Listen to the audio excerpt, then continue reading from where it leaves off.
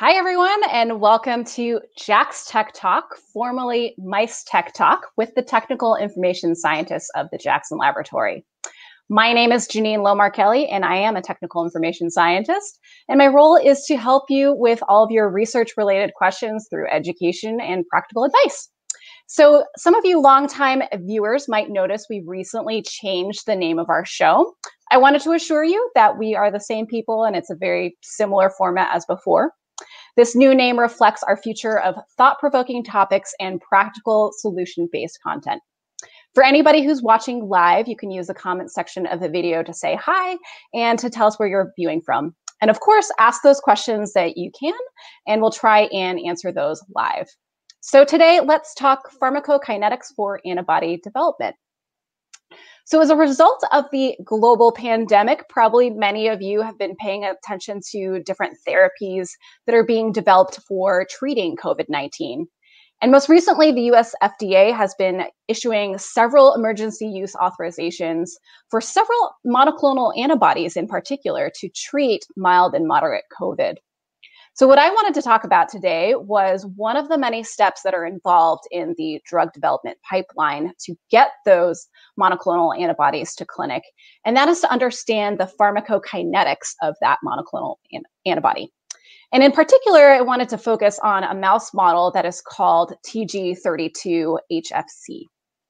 So we don't have a lot of time to get into those the full development process, but JAX is hosting a live 3-day event next week that is the Antibody Drug Development Summit that I do recommend that all of you interested in drug development registers for using the link in the video description. So with regards to PK or pharmacokinetics, PK is basically going to help you answer the question of how long is your therapeutic going to be available in the circulation to work. And to help me answer those questions, I'm joined by my colleague, Greg Christensen, who is an expert in this mouse TG32 in vivo platform. Hi, Greg. Hello. Yeah, so my background is that I got started right from the beginning when these mice were introduced in Derry Rapinian's lab. It was my project to characterize these mice, and we continued to develop new versions of them, adding on the SCID mutation, for example. And then about 7-8 years ago, I moved over to the JAX services when my boss, Derry, was going into retirement. And I've been doing client studies and continuing to characterize these mice and introduce new models, such as this TG32HFC mouse. Great. So for those of you who are joining us, maybe they don't know what TG32 is, but we'll start at the beginning. So monoclonal antibodies, particularly those of the IgG subclass, have been really attractive molecules for developing therapies, particularly because you can engineer their variable regions and then achieve target specificity. But there's also another really important component of IgGs, which is their ability to have a really long half-life in circulation of about 3 weeks, as compared to other Ig subclasses such as IgA and IgM, for example. So Greg, what is it about IgG that makes it so distinct from those other Ig subclasses that allows IgG to have such a long half-life? So the IgG isotypes, they bind to a receptor called FcRn. And FcRn is within a pathway such that when the antibodies are internalized and the pH of those endosomes are lowered as they're approaching the lysosomes, the lower pH causes the IgG antibodies, not the IgM or IgE, but the IgG to bind to FcRn, and then they are transported back up to the surface of the cell, and at neutral pH, they're released back into circulation, and so that's how they gain their long half-life.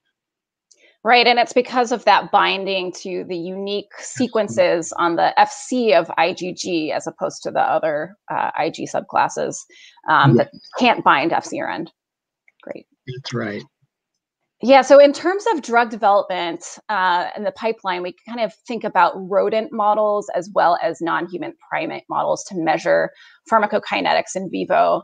Can you tell me a bit about how they're used and maybe some advantages and disadvantages to those?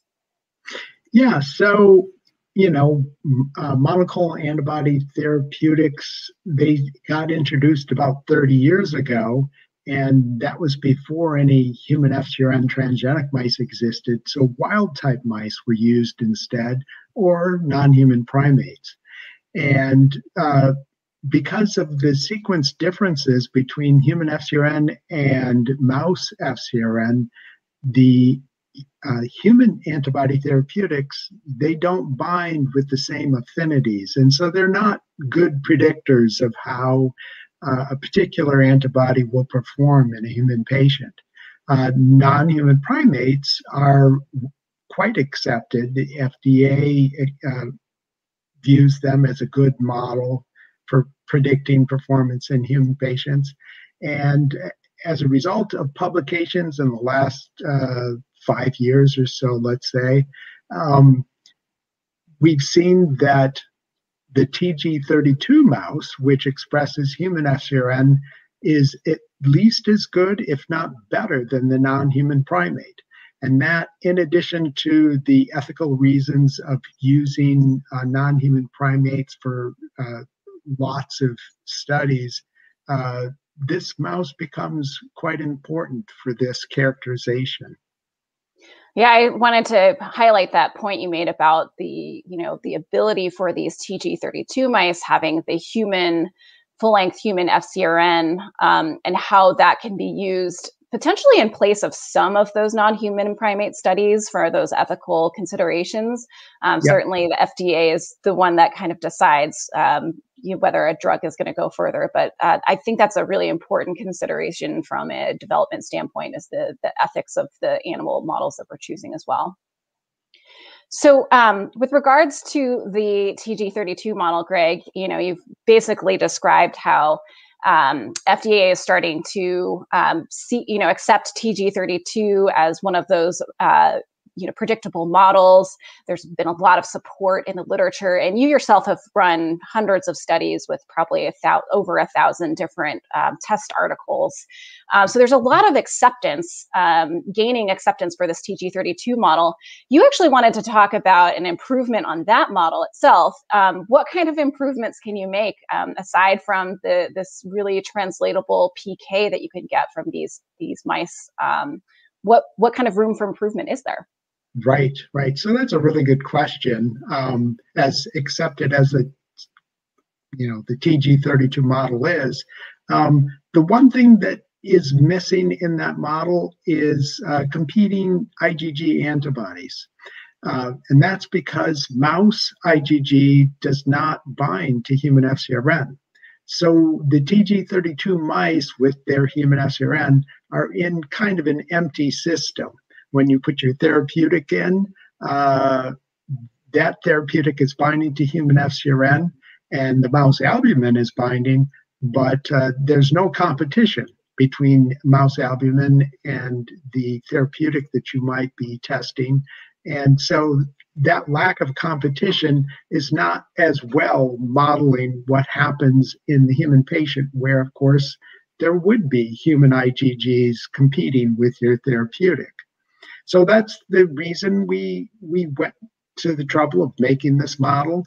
We wanted to make it available so that you could test out your therapeutics and have this competition available.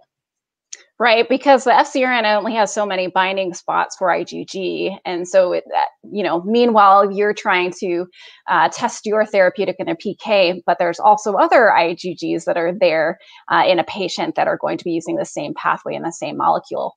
Right. So yeah, in addition to this kind of more physiologically relevant competition, you also cited, actually I wanted to get back to how it was that you guys tested this side by side with the TG32 model. So when you are using your therapeutic or your test article, and using the TG32HFC model. How does that compare? How did the half-life change as compared to testing that same molecule in TG32 without that competing factor? Right. So just as Bramble showed in his original publication that came up with the idea for a receptor that he called FcRn in 1964, he showed that mouse and rabbit antibodies, as those antibody levels, IgG, went up, the half-life was shortened. And Waldman showed this in 1970 publication for human patients. And so what we found in our TG32HFC mouse, when it was naive, there was a low level of competition.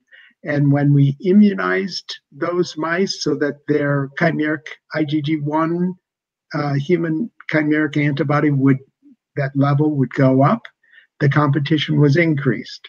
And so it demonstrated just what was seen in those original publications, that FcRn is saturable, and this TG32HFC mouse would demonstrate that property of FcRn and also be a potential better model for the human patient in terms of characterizing antibody therapeutics.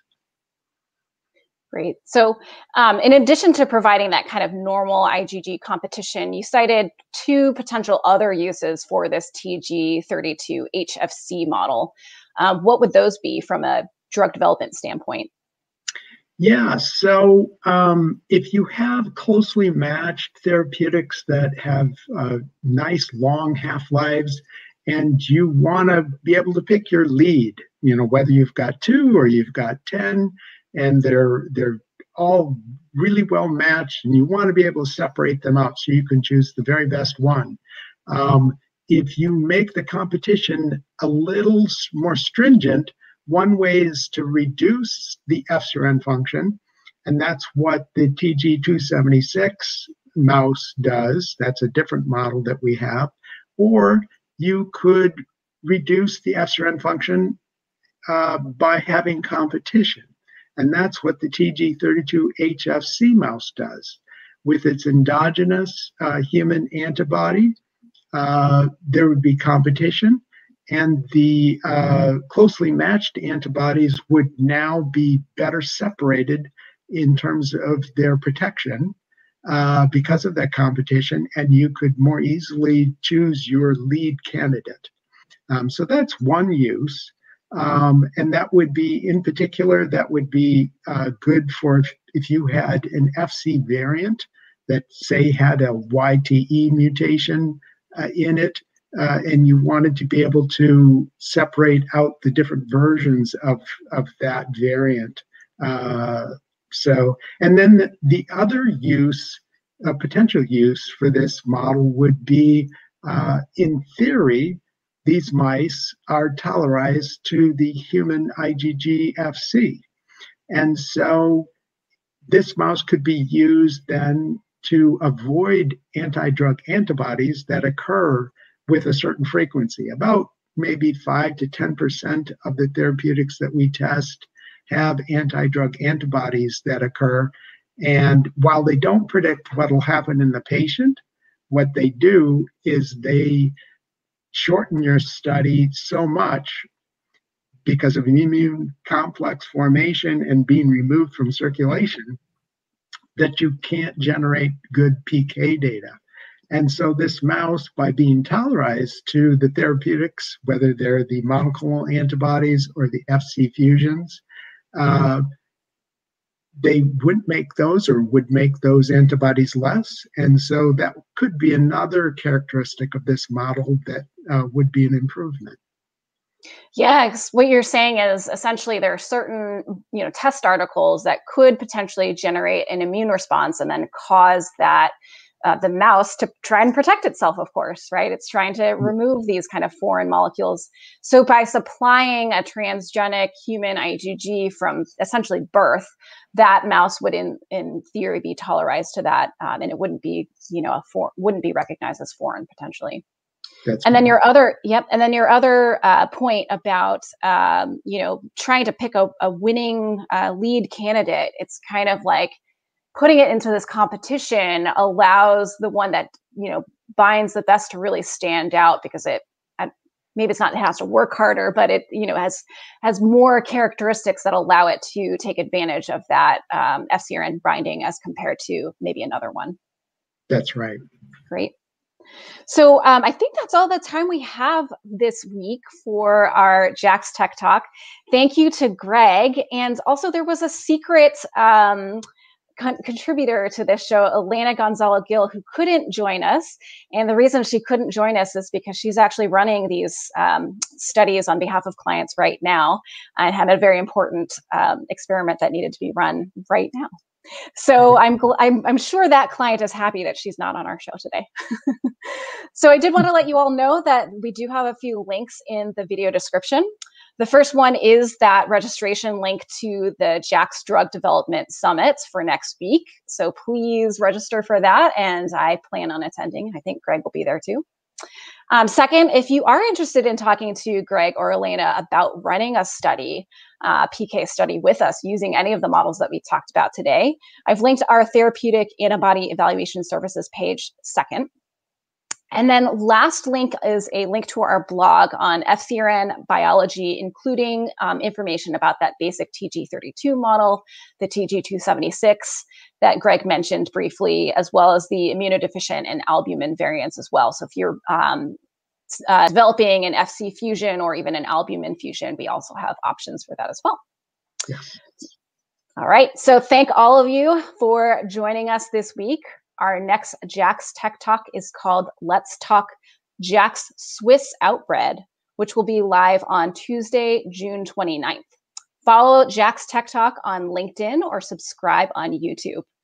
This is Janine saying stay healthy, stay safe, and stay excited about research. Thanks, everyone. Bye. Bye-bye.